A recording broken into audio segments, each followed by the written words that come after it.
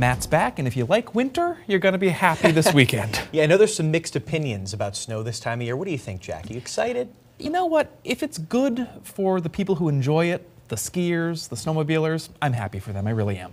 And the good thing is it's mostly a dry snow up here, so it'll be nice and easy to move. And we're not in the jackpot either in the Champlain Valley. The jackpot is in the mountains further south. So there still will be a widespread period of heavy snow for most of us, maybe outside of St. Lawrence County where the snow's a little bit lighter. It arrives after midnight tonight, exits by tomorrow evening, just around sunset.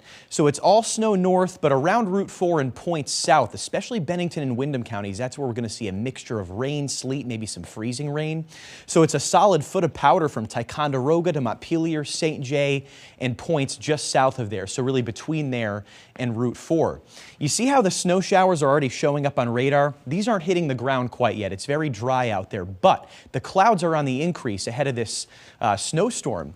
So you see this northern piece of energy over the Great Lakes, that sort of merges with this southern piece down there. So we've got Great Lakes moisture, we've got Gulf of Mexico moisture, and moisture off the Atlantic Ocean. That's why we're expecting such a quick-hitting, heavy burst of snow as we head into tomorrow. So the rest of today is fine, no issues on the roads, just increasing clouds.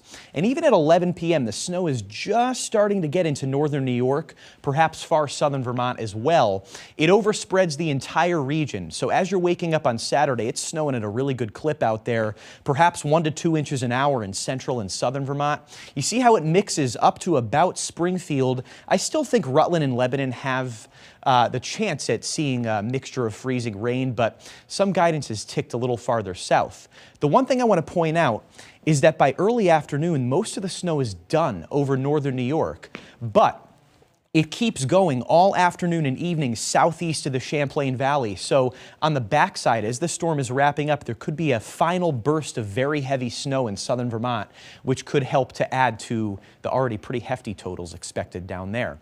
Then it's beautiful on Sunday, lots of bright sunshine, so a great day to get out and enjoy some of that freshly fallen snow. So we still have that band of 12 inches, perhaps even as much as 18 inches in the Green Mountains, but there has been a slight tick south since yesterday in guidance. But the general thinking is unchanged. We're still going with 2 to 4 inches from Malone out toward Messina and Potsdam. Most of northern New York sees 4 to 8 inches until you get to Essex County. Then it's a solid 8 to 12. Ticonderoga 12 plus, up through Montpelier, up through St. Johnsbury, and then the jackpot is more into central Vermont, so just south of Montpelier, Randolph, into parts of Orange County, certainly getting those higher totals. And then you see Killington 18 plus.